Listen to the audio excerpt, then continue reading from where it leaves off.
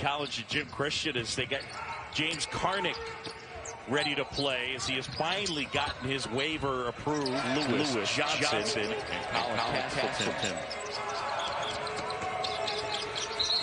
Inside, and they go possession arrow. He averaged a little over a dozen points a game last year, and will help him on the glass. Yeah, there's a turnover, and going the other way is Winston Tabbs. And Heath Trap. He plays high school basketball for a second. And you think about what he adds, even if just a screener, he adds wearing down your opponent. How important that is to have a screener, an occupier on the block, someone to make other bigs work. And they really don't have that at this point. Inside, and that one rattles out for Makai Ashton-Langford. Boston College up by 2 in the early going, and here is Mann. High off the glass that time. I can't even imagine how frustrated he's been to see. And they were deep. They shot the ball well, but Florida just able to pull it out. And that's really all you want to do in that first game is just find a way to get the win and hopefully build upon it in game 2. With that nice move. Yeah, it's a great move, but defensively, you're backing up on your heels. Skip ball, meet them higher. He gets it outside to Felder, and that rolls around, and it's pulled down by Noah Locke. Here's Mann now. He gets fouled and one. That is a nice bucket. Maintain the body control, and the sophomore will go to the line. This kid offensively just has so many skills. He's put on about 15 pounds of muscle, 1 or 2 inches in height. I would say 3 if it was me.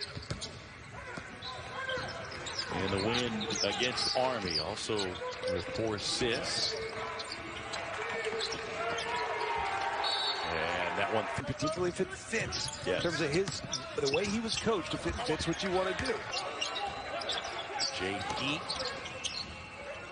And now Kelly. The defender always seems to follow the basketball, and that guy gets open. It's just so hard to maintain principles. Good hands there.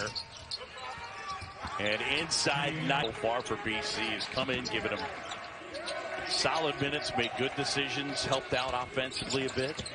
He's aggressive. I mean, it's that. I mean, he's really seeking out shot opportunities. He can knock down shots, but he's aggressive going to the basket, which makes him less one-dimensional.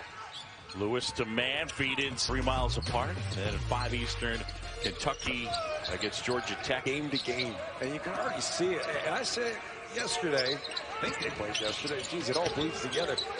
Yesterday, it's almost like the more responsibility you give a kid like that, because he's out on a little bit. Look, there are times. Bubbleville over to Rucco. 7, Tabbs jumper. That's no good. 1 and done. Johnson the board. And here come the Gators. Johnson, full head of steam. And in that case, you're able to funnel them to one side or the other, but not give them a lane to the basket. Johnson almost lost the handle.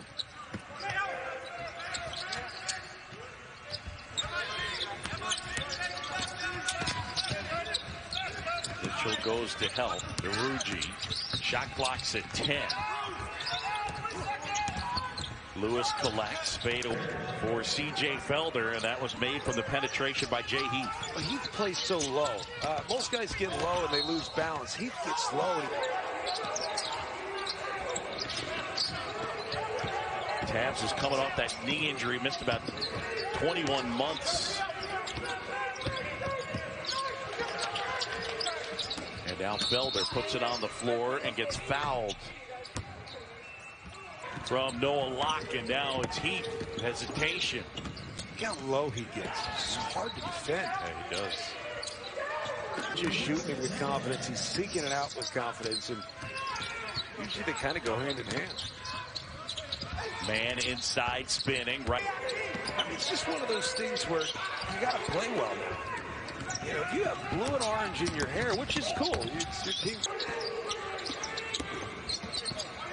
Let me just say, what I need to be effective. Good for him for doing it.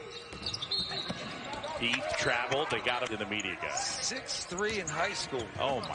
Yeah, look, you stood by me. Now, I did break 3 vertebrae in my back, so I'm sure it's... We've all been through a lot. Here's Heath now. Feeds inside Kelly. Kelly dribbling and couldn't quite the floor. Manhandling. Lost it momentarily, and then to give off Lewis, who stays in the game. Steps back, high arcing shot, and one. And I've said this before, if you're a right-handed shooter, you want to go to your left and hit a step back because you're already squared up in your shooting pocket. So many people think if you're right-handed, you want to shoot a step back, you go. 17-point advantage now. Mann to the corner. Johnson wide open. John Chomby, John Crispin.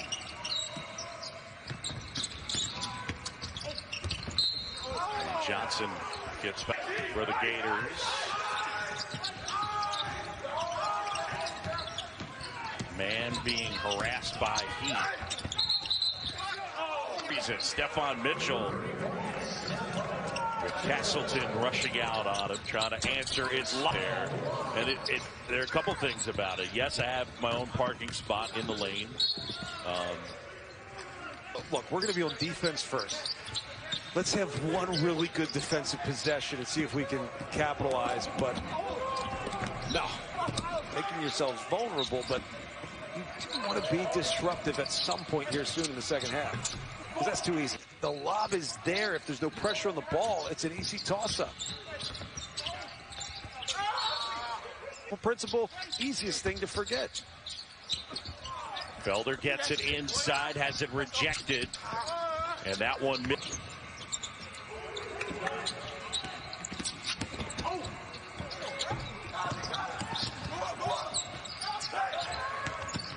Felder along the baseline. Castleton blocks it. Castleton's a good kid, shoots it well, spaces it well, and is actually more physical than you realize, particularly the time he spent in the Big Ten. Too easy. Mann gets inside and then just hits the brakes and puts it up and in. 17 down for Tre. Standpoint. Lewis puts that one up. That'll tabs inside, had it blocked. Keyontae Johnson the other way. Johnson, good hands that slowly this year. No, I don't think they can. Look, they had the personnel with Kerry Blackshear and obviously Andrew Nemhorst. Kelly inside off the glass. That wouldn't go. Loose ball. Lewis.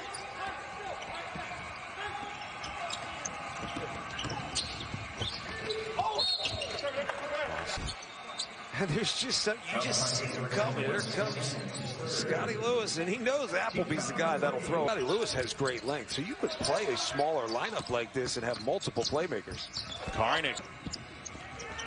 It's just another one of those guys. How do you fit in the rotation? That's travel.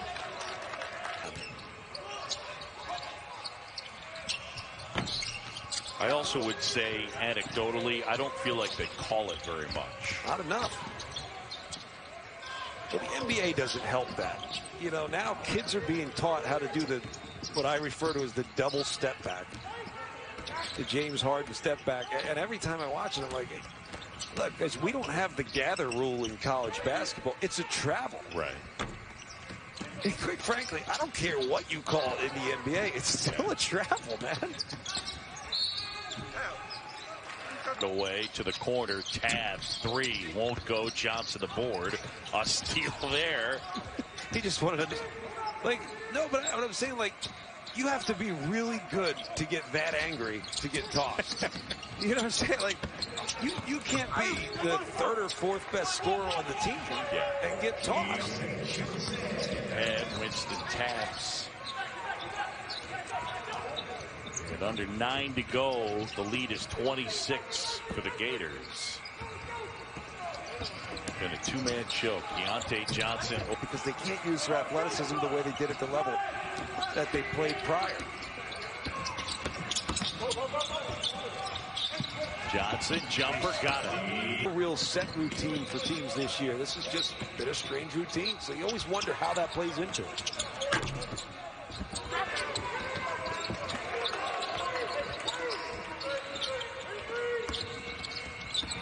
And goes to work into Castleton on Mitchell, left hand. In the game, and manipulating the game doesn't sound good, but we're all humans, so it happens.